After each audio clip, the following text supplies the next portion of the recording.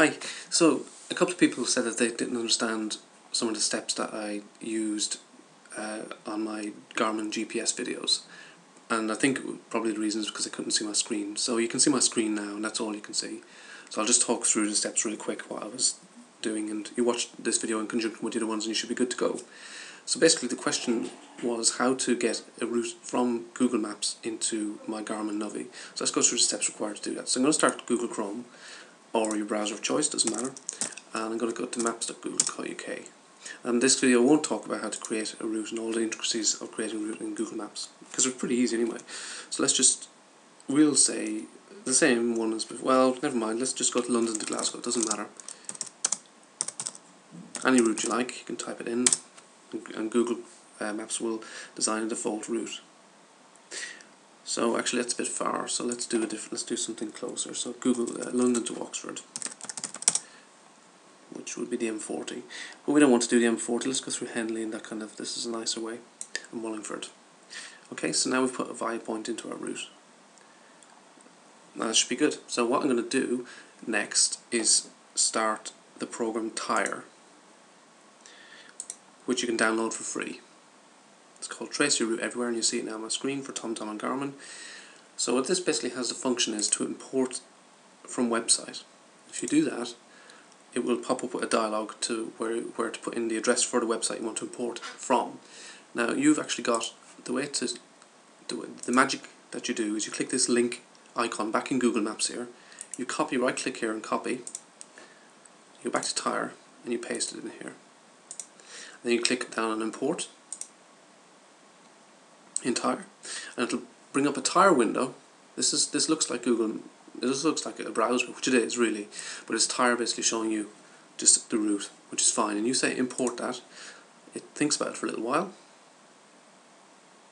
and it imports it. And you see that it's from there to their waypoint of Nettlebed.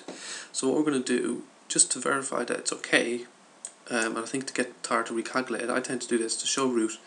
And this kind of seems like duplication, but I think it's required that you do this, because basically what TYRE will do then is actually calculate the route properly.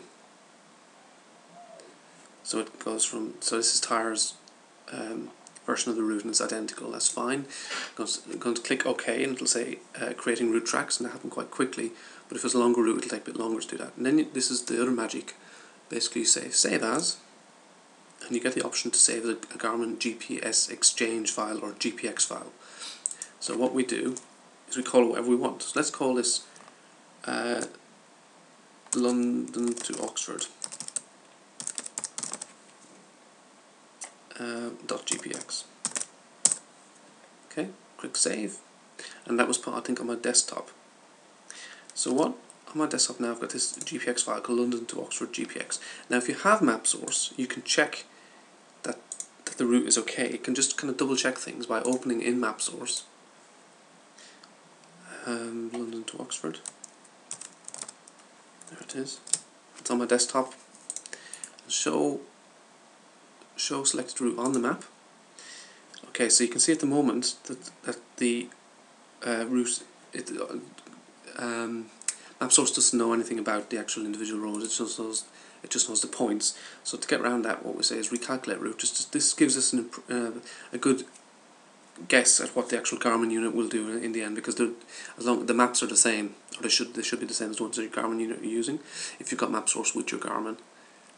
Now you don't have to have MapSource. You don't have to have MapSource at all. You can check the route on the Garmin. You don't need this, but this is just kind of saves you some time. So that looks good to me. That looks pretty much the same. I won't show you how to use MapSource. We don't care. So actually we won't do anything else in MapSource. Just get rid of that. And now what we'll do, I've already let my Garmin device connect via USB. So when I go to Windows Explorer, which is just Windows key and E, and I maximise that window, I see that there's a Garmin Nuvi. And what I want to do is go into the Garmin folder. And you see we're in the Garmin Nuvi drive in Windows, which in this case is J. It may not always be J. It depends what Windows decides to do. Depends what else you have connected. So I'm going to click on the Garmin folder, the GPX subfolder. You see that I've got a couple of files already in there. You don't have to worry about those at all. What you do is you get your London to Oxford. I'm just going to copy it and go back to my GPX. This is on the Garmin device now, and paste it in there. And now what happens, basically, if I plug out the Garmin and I do what I showed you on the other videos, which is import route from file under my data, that route will be there and it'll be absolutely fine. So, thanks for listening. Bye.